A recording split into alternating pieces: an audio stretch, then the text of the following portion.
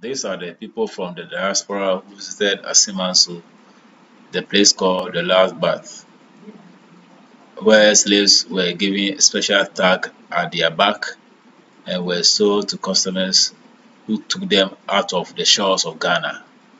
It's called the Oche River. The one flowing from the far end coming towards us. It's called the Oche River. Oche is also an account word that means something that grabs. So when our ancestors got to this place in chains and shackles, there used to be a very thick and tall silk cotton tree where the small palm tree is. But it fell. And our brothers and sisters, aunties and uncles who have visited have been taking part of it until we got to it. We are yet to replace it with the exact same species, but we wanted to keep the space with the palm tree. So for our ancestors, when they got here, the still cotton tree has a nature that it has thorns all around it to the top. So when they came here, because they were in numbers, they had to keep them chained around the tree so that in case you want to struggle to escape, you pull the chain and then you pull the next person closer to you to the thorns and then it pierces.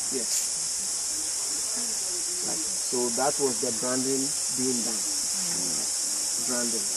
So here they will take them to the river, and after them taking their bath, they will now bring them out here. The bathing process was also another thing, because they went in there in chains and shackles. You see, from this spot to the river is too steep, so they couldn't go from here, but rather they went through this spot around the hill, still in the chains and shackles. So they went around it to get to them. In there they had the metal round ball, the cannonball, added to the chains around their ankles to be used in the river. So that particular ball was weighing them down so that it would prevent them from escaping. In there they tried to take off their death from their own self. But when they saw them doing that, they thought they were consoling each other. So they had to find ways and means. One of the method used was to use the itchy leaves of the bamboo tree, clean them up. Using that was also bruising them. After that was done, they brought them out here, lined them up, allowed them to get dried. Once they got dried, it was then that they went ahead to apply the shea butter or palm oil on them for them to look more presentable and attractive enough for the buyers to come here to buy. Our ancestors in the chains and shackles were lined up here. The buyers have already arrived. They were lodging in one of the rooms in the community. So when the people are now okay to be purchased, then they will invite them here to buy them. Already they have their branding tools, forged with metal, sometimes in their initial, sometimes with a logo.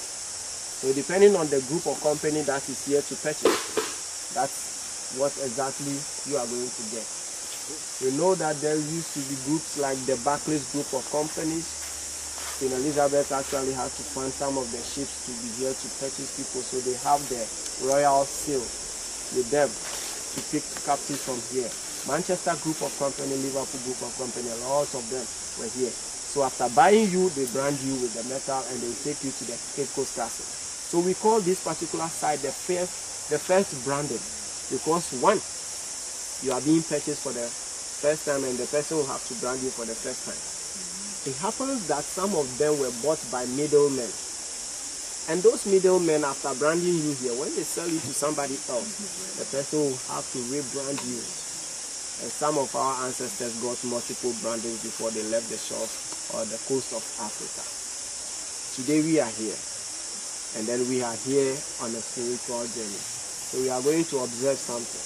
You see this pillar behind me is named the Last Bath.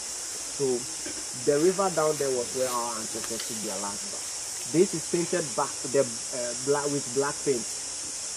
It's nothing evil, but we want our brothers and sisters and aunties and uncles out there to understand the fact that since then,